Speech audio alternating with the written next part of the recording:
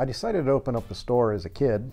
The reality of it came true on the day after Thanksgiving in 2003.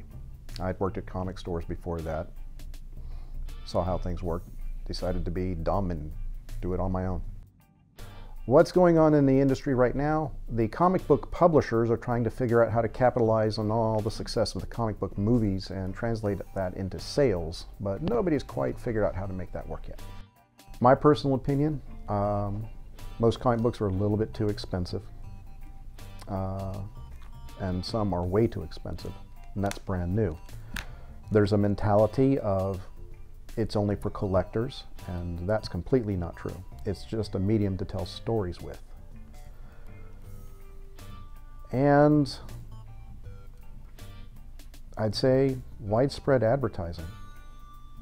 Many publishers are allergic to advertising their product outside of what they consider the traditional avenues, which is straight to the comic shops. There needs to be some campaigns. I'd like to see them stop treating retailers on my level like mushrooms and actually tell us about the product before we have to buy it so that we can figure out what our customers do and don't want. Give us returnability when they screw something up.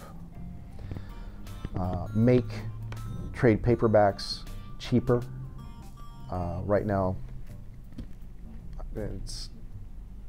Marvel marketing is extremely questionable in their tactics. And by extremely questionable, I'd say that actually translates to, it ain't working. I'd like to see it work.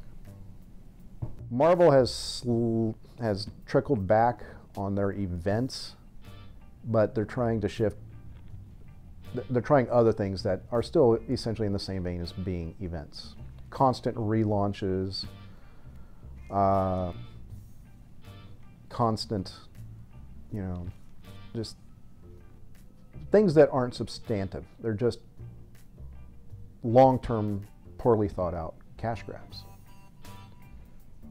Marvel has a huge catalog of wonderful characters that if they would just tell solid stories without trying to dazzle us with glitter and bright lights, would be just fine.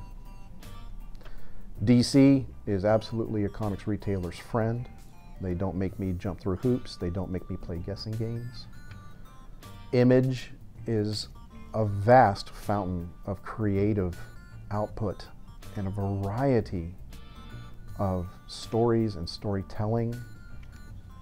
And the great thing about Image right at the moment is that it's loaded down with people who have been in the comics medium for a while and very often have been behind the stories you see in a lot of big superhero movies, but now they're out there writing what they want to write without having some corporation over their heads telling them you can't do this, you can't do that.